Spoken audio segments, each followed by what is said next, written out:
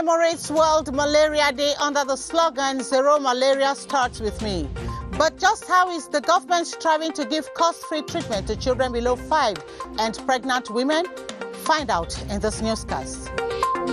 Coronavirus pushes Cameroonians to scramble for hand-washing cans with taps to contain the virus. In tonight's newscast, we take you to one of the sales points where traders acknowledge they are making brisk business. Individuals and goodwill associations synergize with government in donating equipment and cash to fight COVID-19. Get echoes of the ceremonies in Adamawa East, Littoral West and Southwest region. And those are top stories. Good evening, you're welcome to the 7:30 News. I am Gladys Tata. Cameroon has recorded a significant drop in the prevalence of malaria in the last 20 years. According to the Minister of Public Health, Manauda Malachi, some measures taken by government to provide free preventive treatment to pregnant women accounts for the decline. The cost of treatment for malaria has reduced significantly, with children below 5 being treated free of charge for simple malaria. However, the disease remains a public health problem affecting 6 million people and causing death of 11,000 people each year, as Beatrice Lasamba tells us.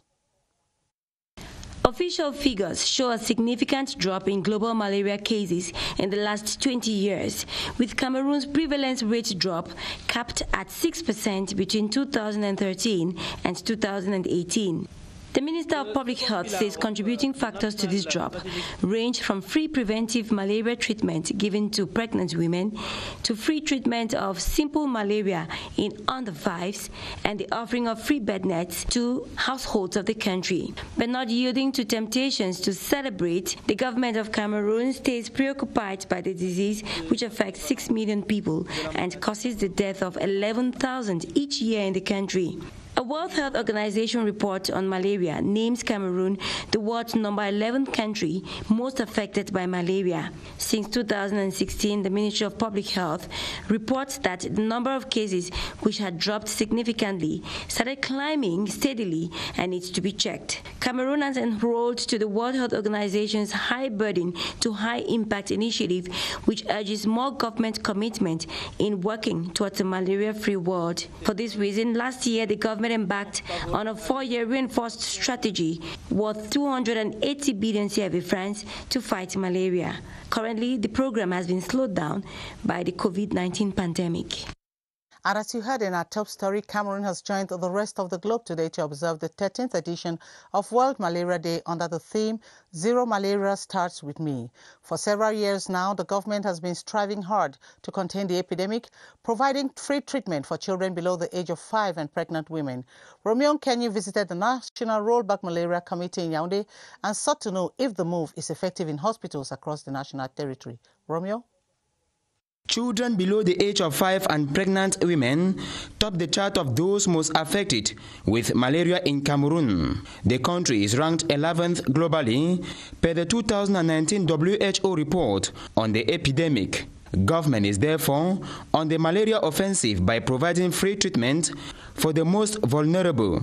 For the pregnant women, they are given ITP, that is an intermittent preventive treatment. For the children below 5, they also have some free intervention. One of them is the diagnosis, the free diagnosis of malaria. These are things that are given freely. But now I have to say, everything that is going to be given because of the gravity criteria that has blocked this malaria to be severe, they are going to be treated and it is going to be paid.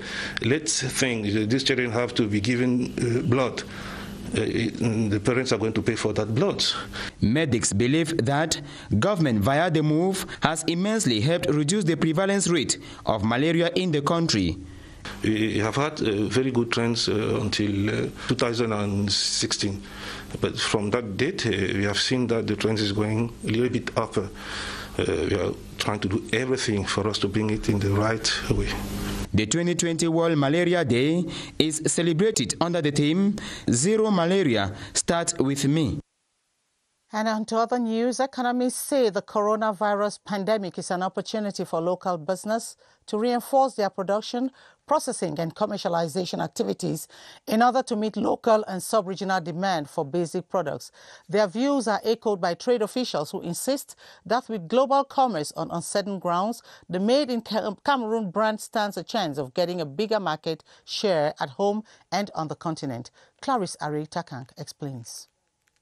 Making a good deal from a bad situation. This is how some observers describe the gains to be made by the Made in Cameroon brand from the prevailing public health crisis. With global trade on a shaky platform, it is an opportunity, many agree, for local products to extend their market share at the domestic and sub-regional levels. It's the opportunity to continue to reinforce. Why should we continue to be dependent, for instance, from Asia? You have land, you can produce. For me, it's an excellent opportunity, not only to produce for the domestic market, local market, but also we have neighbor countries.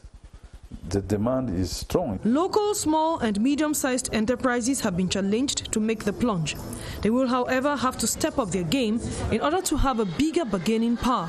The first thing that they have to do to be up to the task is to be able to produce massively. The second thing is to be able to match, the quality with the price. They are lacking in several spheres. The first sphere is access to finance. The second thing that they will need is a lot of assistance from the government in terms of taxation. Secondly, in terms of regulation. Demand and supply at crossroads as nations struggle to contain the spread of the coronavirus. On occasion, entrepreneurs are seizing to build new businesses while reinforcing existing ones, a path Cameroon's economic operators are urged to embark on. The sales of buckets attached with taps has become a brisk business in the capital city, with many integrating the sector lately. Vendors of the buckets say since the outbreak of the coronavirus, they have been making considerable profits.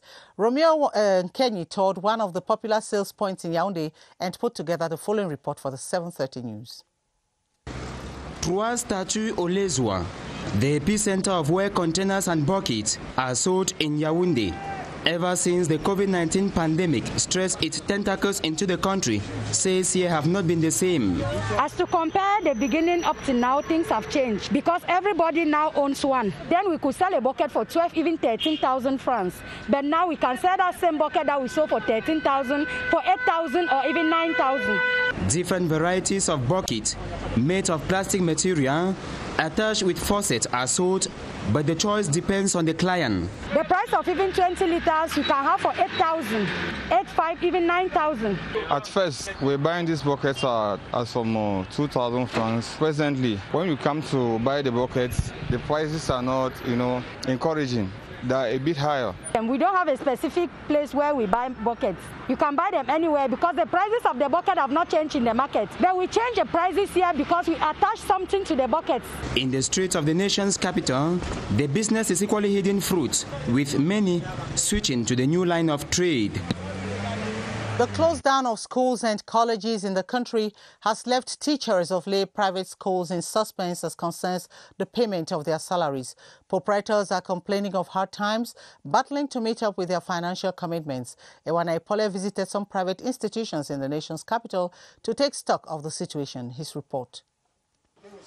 The management of lay private schools and colleges in the country has become difficult following the close down of the institutions to limit the spread of the coronavirus pandemic. No, it's not easy for us because before the shutdown, most parents had not paid their fees, but we thank God that our proprietors is doing a wonderful job. We've paid our teachers up to date. The situation is very, very difficult because we continue with some academic activities, courses online. We are paying our teachers. We are not receiving subvention from the government.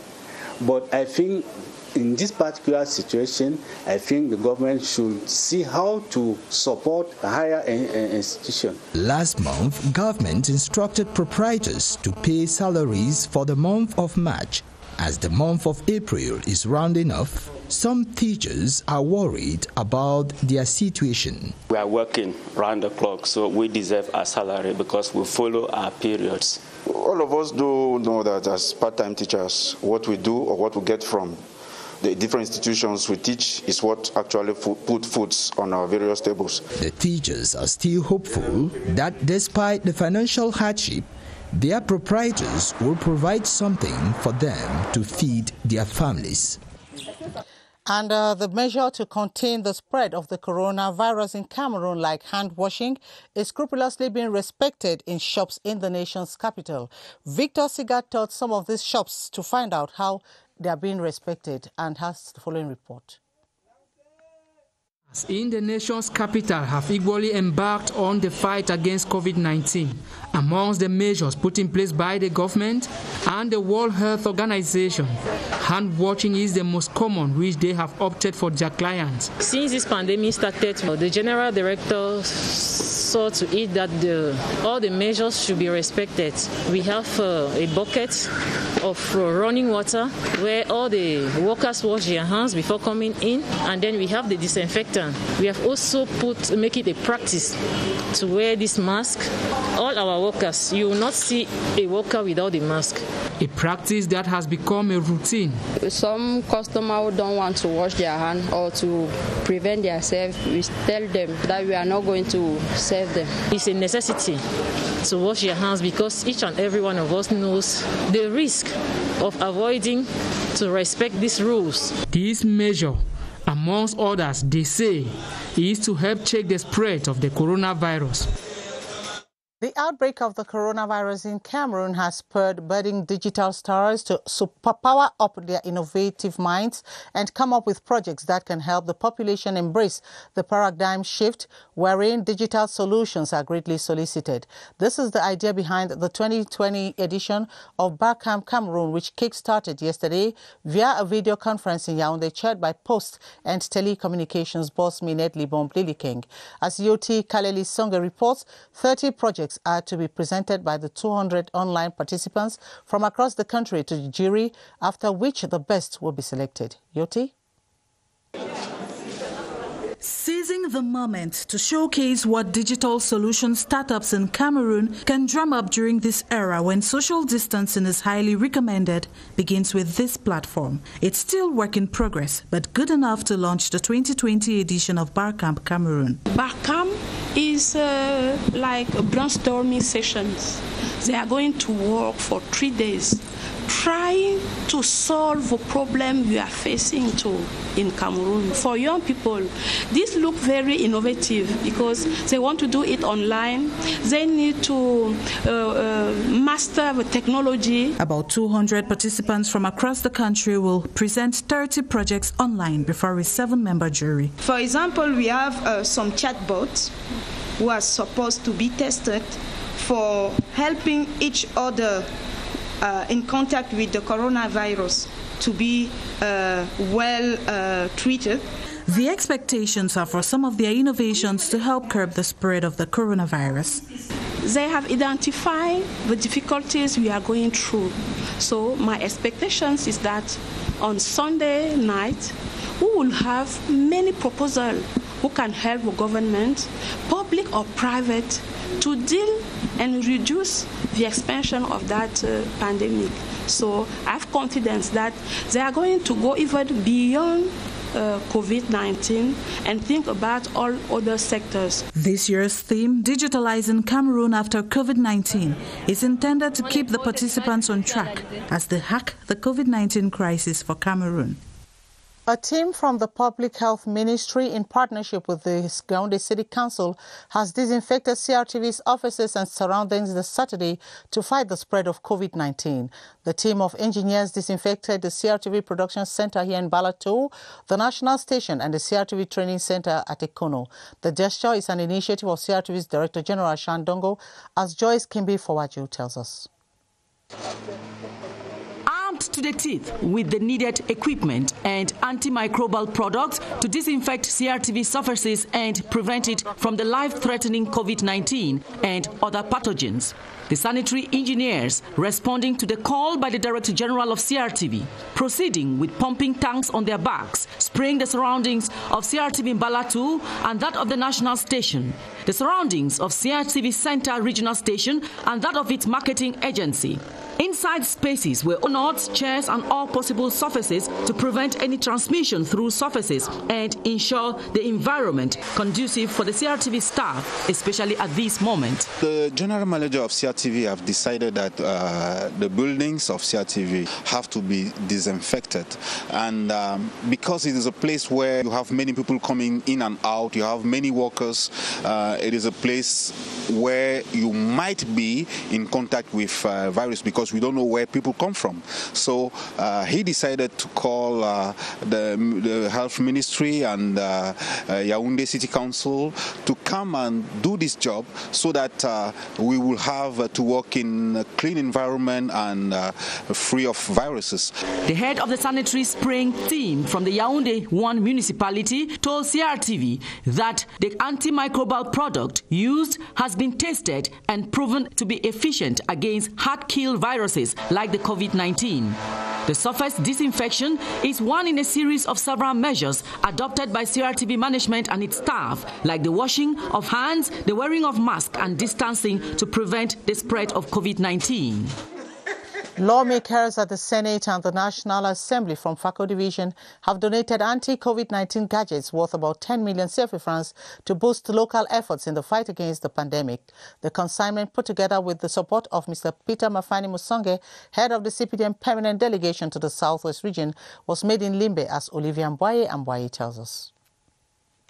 Water dispenser buckets, hand sanitizers, protective masks, gloves and other essential material for the fight against the COVID-19 pandemic worth slightly over 10 million francs CFA is the package members of the Senate and the National Assembly from FACO Division put together for the population as part of efforts to keep the coronavirus at bay. We have a duty and responsibility to make sure that they are healthy and strong for them to be able to carry out with their normal activities. The populations of the 7 councils and staff of the different hospitals across FACO are the primary beneficiaries of the joint parliamentary action. We are going to go now to the suburb too, so that we are sure that we are preventing within all our peripheries. An initiative intended to boost local efforts in the fight against the pandemic.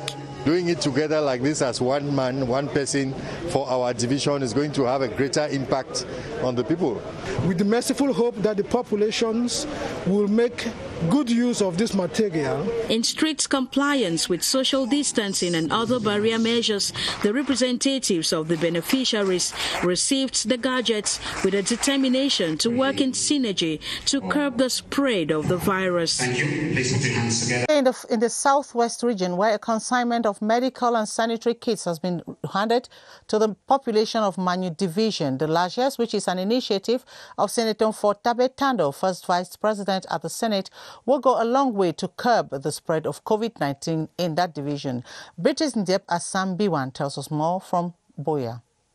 It was at the esplanade of the divisional office that representatives of the 4 subdivisions that constitute Manu converged to receive a consignment of sanitary and medical kits donated by first Vice President at the Senate to check the spread of coronavirus in the division, comprising hand-washing buckets, soap, hand sanitizers and over 100 bags of rice to encourage his people stay in confinement. The concern about their health, they have composed a song in the language to pass the message across. Take note that I am representing a people, and I come from this community, and I know the education that's going on across the information technology, that some of this information may not get here, and even if it does, they may not be able to be in possession of those medical kits which are supposed to be used. The mayors of Manfe Central, Eyumojo, Akwaya and Upper Banyang, representing the municipalities, both expressed appreciation. The action of the senator has really come to broaden the scope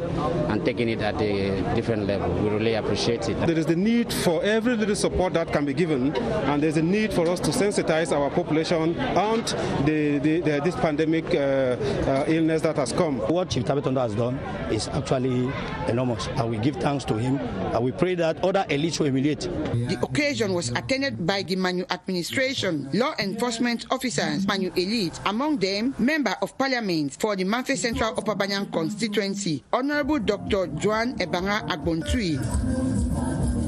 Now take you over to the Public Health Emergency Operations Center here in Yaoundé to join Baldwin Sama, who is standing by with latest updates concerning the spread of the coronavirus in the country. Baldwin, tell us, we hear the number of recoveries keep increasing.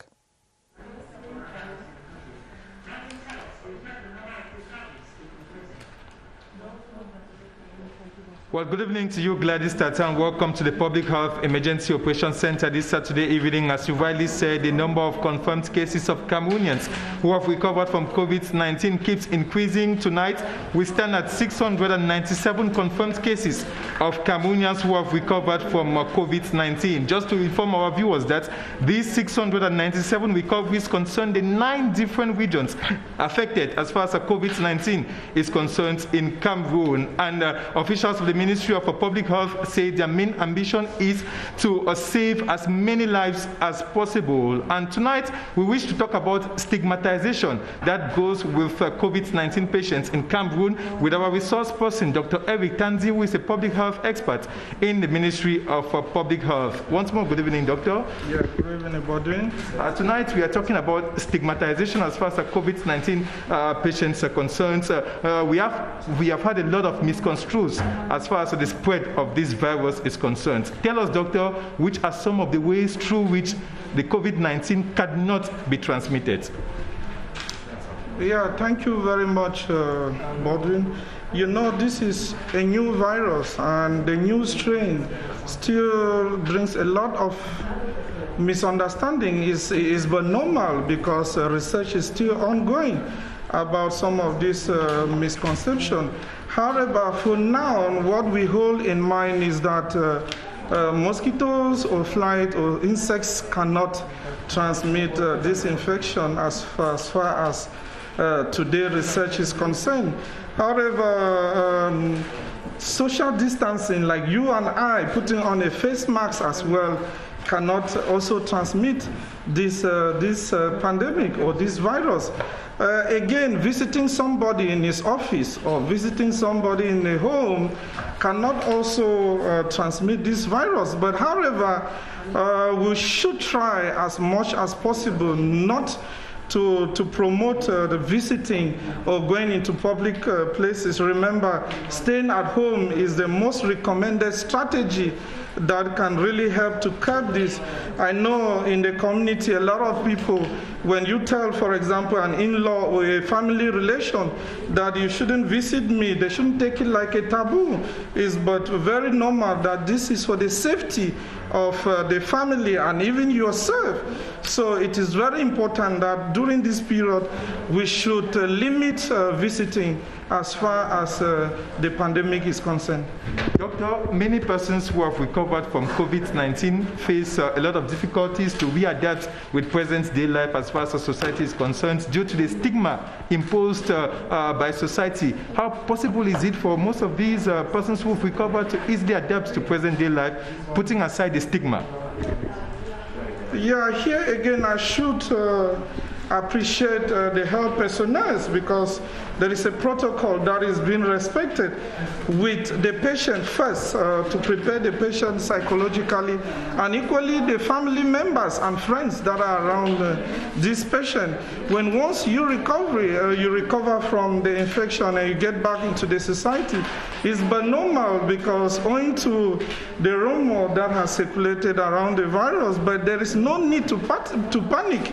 Why not to panic? Because you've seen the number of cases that have been recovered from COVID-19. This should tell the population that it's not something that we need to panic, but instead, the earlier we report the issue, the better for our safety. And when you get back into the society, the people who look at you've heard testimonies over the national media that has helped to prove that although I had an illness, but I'm back into the society, I'm living normally. So there should be no need for each and everyone to be worried that when once you've had a disease and you've been treated or recovered from it, you should be able to have a psychological distress. No, there shouldn't be, because our health personnel have prepared this individual and also led the population, just like you and I we are doing now, to understand that this is just a normal thing for people to do, and to respect each and everyone that has had an issue and come back into the society.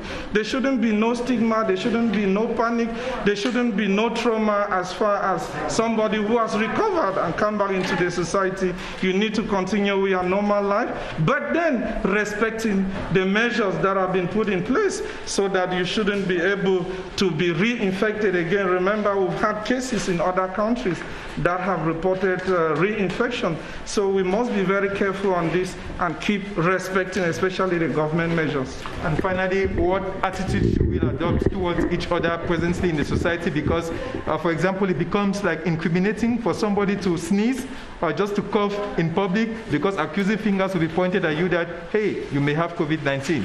And it has affected the way we live, socially speaking. I agree with you. It's normal once we are in a pandemic that when somebody produces the signs or symptoms, it should call the attention of each and everyone to be careful. I like that word, that consciousness when somebody sneezes. Yeah, it's very, very normal. We have to take that. But then we should know that we are also in a period where sneezing, coughing, or headache is normal, because during this period in our country, people could experience this. But remember, it is only after a confirmed test that you can declare somebody being infected or not. But coughing, sneezing, or whatever, you should do it with safety. That is why we said wearing a mask, you could do that in a mask, is very good. And again, you could also do it in a handkerchief or a disposable tissue. I think all this is just to let us know that we have to be conscious, especially during this period when there is something. Don't take it as if it is a taboo. It's but normal to experience all this kind of issue. The population should continue to remain calm, vigilant, and observe all safety measures. I think that is very, very important for us to end this pandemic in our community. Thank you so much, Dr. Eric Tanzi. Well, Gladys, you'll see that here at the call center of the Public Health Emergency Operations Center, it remains very busy with Cameroonians who you continue dialing the hotline, the toll-free number 1510 on daily basis. Only this Saturday, they received over 5,000 calls here, confirming the anxiety on the part of many Cameroonians to know more about the symptoms of the COVID-19 and the spread of this virus in Cameroon. Notwithstanding, the staff who work here are using this opportunity to plead with other Cameroonians to be responsible enough, because out of the over 5,000 calls they received here today, more than 4,000 calls were received, calls that had nothing to do with the spread of COVID-19, persons who were simply calling to disturb. The take-home message from here is that 697 confirmed cases of persons who have recovered from COVID-19 in Cameroon this Saturday. Back to you, Gladys. Well, quite good news there, Baldwin Sama. Thank you very much. And the Circle of Friends of Cameroon, CRTV, has donated preventive kits to the population of the Adamawa region to check the coronavirus in that part of the country. The gifts were handed to orphanages, transport associations, and vendors of the Ngaoundéré main market, as Elise Waji Banmia tells us. The Circle of Friends of Cameroon, CRTV, has taken an active frontline position to stop the spread of the coronavirus in the Adamawa. Through the donation of thousands of hand-washing soaps, face masks, tap-adapted buckets and much more, CRTV and its founding president, Mrs. Chantal Biya, hope to halt the spread of the pandemic. The gift targets orphanages, several transport associations, vendors of the Ngaoundéré main market, who all express appreciation of the generosity and motherly care demonstrated by the First Lady. We are very happy, we are very grateful to our First Lady and the whole team for this gift that they are handling to us today in order to fight against the coronavirus. The explanade of the Adamawa Governor's Office served as distribution point for the preventive kits, while handing them to the beneficiaries on behalf of the First Lady, Mrs. Chantal Biya. Governor Kildaji Tageke Buka called on them to make good use of the kits to break the chain of the virus in markets and other public places. With the continuing spread of the pandemic, especially in the Adamawa, the population requires now more than ever before such flexible and timely responses that can only go a long way to intensify the fight against the coronavirus.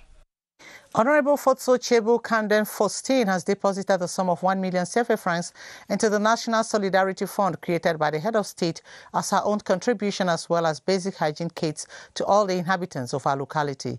Kelvin Nembo reports that the former MP distributed the hygiene kits during a ceremony in Baham presided at by the Senior Divisional Officer for Upper Plateau Division. The fight against COVID-19 intensifying in Baham in the Upper Plateau Division as Honorable Chebo Fotso Camden Faustin donates 3,000 face masks, 25 cartons of soap, 300 hand sanitizers, plus 25 bags of rice to the population of our locality, including personnel working in administrative offices. She says it is our duty and that of all other elites to protect the locals. It is high time each and every one of us at his or her one level support the head of state. During the ceremony, in strict respect of the measures prescribed by the head of state and the WHO, the former MP presented a cash payment receipt of 1 million CFA francs, saying it is our own contribution to the National Solidarity Fund. The SDO for the Upper Plateau, Iyampen Usmanu, on the occasion praised the former Member of Parliament for the laudable gesture and urged the population to make good use of the donation while inviting them to continue to respect all barrier measures put in place by the government to curb the spread of the coronavirus. Inhabitants of the Iligua and Ituameki neighborhoods of Yaoundé have received bags of foodstuff from the Samuel Eto'o Face Foundation. The food items were distributed to the population as part of Samuel Eto'o's campaign to assist the most families in Cameroon during these difficult moments of COVID-19 spread. Baldwin Sama has the details. Like a solution to the problems faced by many families in the Tuameki and Iligua neighborhoods of Yaoundé during this COVID-19 period, the Samuel Eto'o Foundation brought several bags of foodstuff to distribute to different families. Families were carefully selected, with 700 of them in the Tuameki and 700 others in Iligua, with a distribution process that was carefully supervised by elements of the police.